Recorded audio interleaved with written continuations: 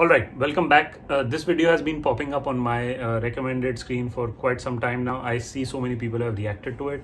It made me curious, obviously. I wanted to see it for myself, but then obviously this was a better way to do it, to react to it. The strangest thing is that he was so remorseful. He seems so remorseful and so apologetic. But the strangest thing here is that he was impulsive, so impulsive when he slapped the man, but he couldn't have made an impulsive from the heart apology video. It had to be staged, and it's mind-boggling. The other thing that you see here is that it already has 3.5 million views. Just imagine the kind of traffic that is coming to his YouTube channel. And YouTube and social media is the next big thing. Great for him, right? You make an event, you follow up it with another video, and then people react to it, you get more attention, then you do something more. It's superb, genius. I mean, amazing how people have commercialized everything, even the basic human things. It's incredible. All right, let's start. It's been a minute. Over the last few months, I've been doing a lot of thinking and personal work. What is this personal work? First of all, I have to really understand that. I mean, what do you mean by personal work? You do whatever you want to do. The end is the same. Whatever is required to be done, whatever is the correct thing to do, you have to do that. You slap them on stage, apologize on the stage, done. This is what you're doing right now. And he was coherent enough to receive the award, to party afterwards, to make a great acceptance speech. He was coherent enough to do all of that. But to make the apology video, he will need months of work. What work are you doing? You asked a lot of fair questions that I wanted to take some time to answer. Yeah, they were mathematical problems, calculus, yeah, integration, differentiation.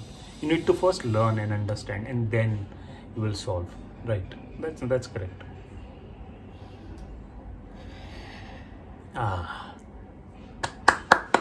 Performance right there, another Oscar, right? The breathing out. I'm really sorry. Such an amazingly edited, staged video. Amazingly edited, right? To just create that environment of feeling sorry. Not that he's feeling sorry, you get the feeling that he's feeling sorry. Superb. All right, he's going to play golf. Breathes out again. He's going to play golf, perfectly suited and booted, hat on, white and beige. What color is this t-shirt? And amazing. He's going to play golf afterwards. Let's see. Why didn't you apologize to Chris in your acceptance speech? I had to do months of work first. I was fogged out by that point. It's all fuzzy. I've reached out to Chris, and the message that came back is that he's not ready to talk. Yeah, fogged out, but coherent enough to accept the award, to make a great Oscar acceptance speech, to party afterwards. Amazing. And Chris, when he reaches out to him, Chris is not ready to talk. So what should I do? I should make a video so that the entire world can see how apologetic I am. Anyway, I've done months of work. I've traveled to India. I have all these photos published everywhere. People have seen me going on these spiritual trips. So hopefully people accept that I'm apologetic. Hopefully he will apologize to Chris here. And when he is, he will reach out. So I will say to you, Chris, I apologize to you. My behavior was unacceptable, and I'm here whenever you're ready to talk. Exactly, whenever he's ready to talk. Why do you need to make the video? Yeah, 3.5 million views. I get it. I'm sorry. I want to apologize to Chris's mother. It's on interview. So, apology to Chris was how long? 5 seconds or 10 seconds. I want to apologize to Chris. That's just one statement, 5 seconds or 6 seconds. That's it. It's a 5-minute video, 6-minute video. 5 seconds of apology to Chris. Forget him. Let's move on to other people. Interview that Chris's mother did, and you know, that was one of the things about that moment. I just didn't realize, and you know, I wasn't thinking, but how many people got hurt in that moment. Nobody got hurt. It was an amusing thing for everybody. It was just another event that grabbed a lot of eyeballs, probably made Oscars popular also. Nobody got hurt. Only Chris got hurt, and the fair thing to do was to just stand there and let him slap you. That's all. That was the only fair thing to do, or at least mention it in that entire day. At least once you had the YouTube channel, but no. And the strangest thing is that the way he talks, I used to love this way of talking. You know, the way he enunciates and pauses. I used to love when I watched his movies earlier, and I was a huge fan right till 2019 or 2020, before I heard all of his stories about his personal life, what was going on, and it just turned me off. I can't watch his movies anymore, but I used to love I'm Legend, Pursuit of Happiness, Hitch. Amazing, incredible, what an actor he was. I thought that he was just the perfect actor, but now obviously all that is shattered. So I want to apologize to Chris's mother. Apologize to Chris's family. Specifically Tony Rock. You know, we had a great relationship. You know, Tony Rock was my man. He was my man, but I couldn't care. This is probably irreparable. I spent the last 3 months replaying and understanding the nuances and the complexities of what happened. What nuances and complexities? You went up on stage and you slapped somebody. What is the nuance and complexity there? And you have to apologize to him. That's it. There's no nuance. All this work and self-work and personal work, what you do all of that, and then you reach the same point where you have to apologize. What is the work that you're doing in that moment? And I'm not going to try to unpack all of that right now, but I can say to all of you, there is no part of me that thinks that was the right way to behave in that moment. There's no part of me that thinks that's the optimal way to handle a feeling of disrespect or insults. But this is the right way to make the apology. In front of everybody, getting traffic on your YouTube channel, staging it with all those perfect questions, perfectly worded answers.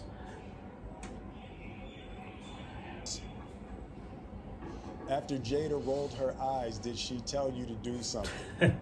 No. It's like, you know, I made a choice on my own, from my own experiences, from my history with Chris. Jada had nothing to do with it. I'm sorry, babe. I'm gonna say sorry to my kids and my family. Privately in a room? The heat that I brought on all of us.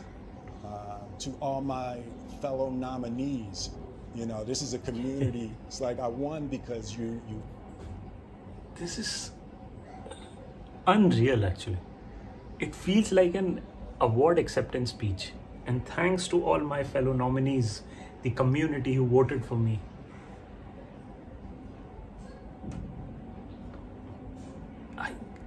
Where are we? We can't even apologize in private. We have to make a video and an event out of it. And it has to have a lot of attention from everybody. It has to be dissected. and we have to use big words like personal work, growth, nuances, apologizing to everybody except to the person who matters. Unreal. Voted for me, and it really breaks my heart to have stolen and tarnished your moment. It was your moment. Whose moment is he talking about? I can still see Questlove's eyes. You know, it happened on Questlove's award, and you know, Questlove. it's like I'm sorry really isn't sufficient. What would you say to the people who looked up to you before the slap, or people who expressed that you let them down? Let who down? But you slapped a grown man, 50-year-old man on stage. You are yourself 50, whatever. Whom are you letting down? Nobody. And he's reading off a prompter.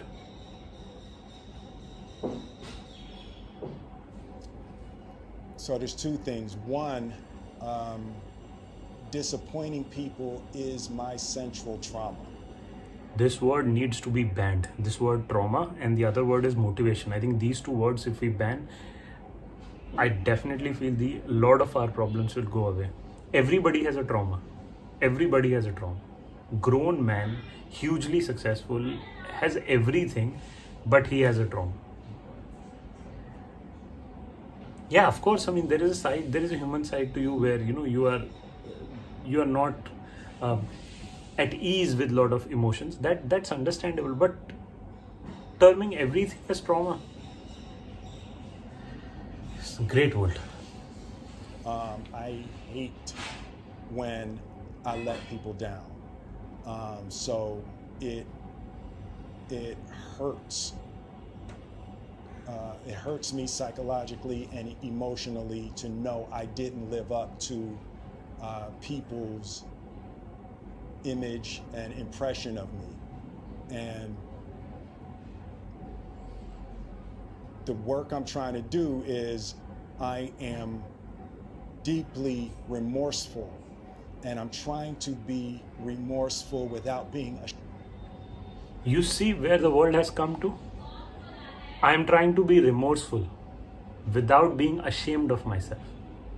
You are remorseful, you are apologetic, you are sorry, you feel remorse, such a heavy word, but you are not ashamed. You're trying to be not ashamed. How will you ever change in this world? If you are remorseful, you will be ashamed.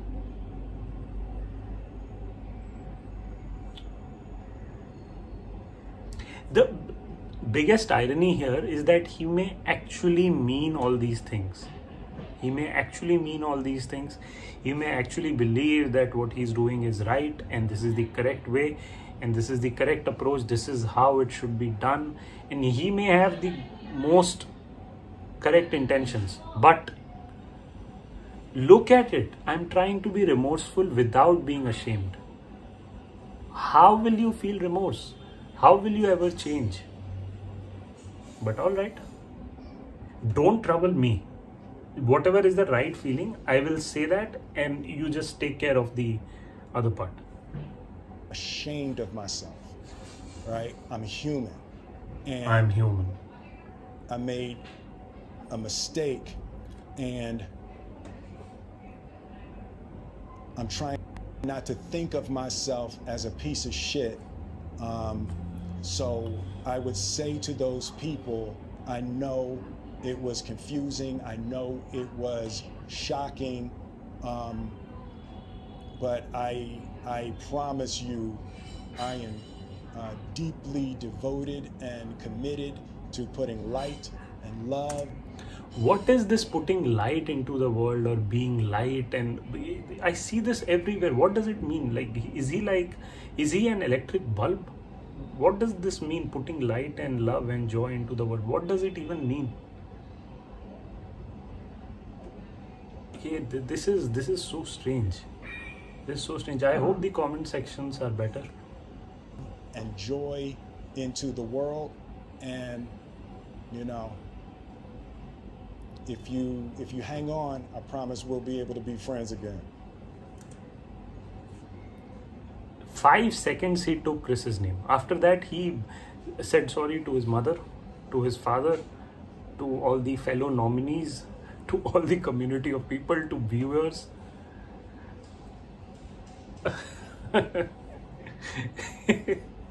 This is a sham.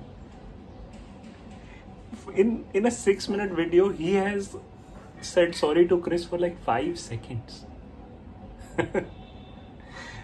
Amazing. Amazing what. And the worst thing is that he actually believes that this is the right thing to do. How do you even correct that? You can't even be angry at someone when somebody is behaving like this. And he's a grown man, 50 years old or whatever, 54 years old.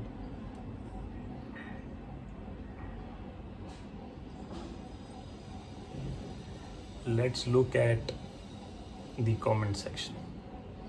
The first 20 seconds of the video are amazing.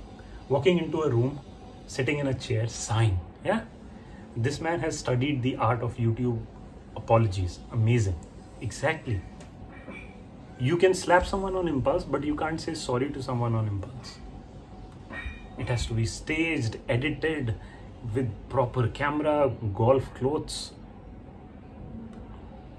Can't help but feel these questions were carefully selected and answers carefully vetted by a sizable PR team. Yeah, but it will bring so much traffic, so much money, so much attention. I think they will recover all the cost, all the money that they will pay to the PR team. This video feels more like a damage control exercise than a raw apology. It could be a damage control exercise, obviously, and as I said, I mean, he could actually believe that he's making an apology, but look at the way. Will is so lucky to have Jada's boyfriends as the camera crew. All men make mistakes, but a good man yields when he knows his course is wrong and repairs the evil. The only crime is pride. Okay, a good supporting comment and great. There should be a counterpoint of view always, so that's good. Good to see somebody, you know, supporting what he's doing. When Will said it's apologizing time, I cried tears of joy. Mobius would be proud. I actually love that movie, by the way. Love Jared Leto's movies. Will could really use that rewind button right now.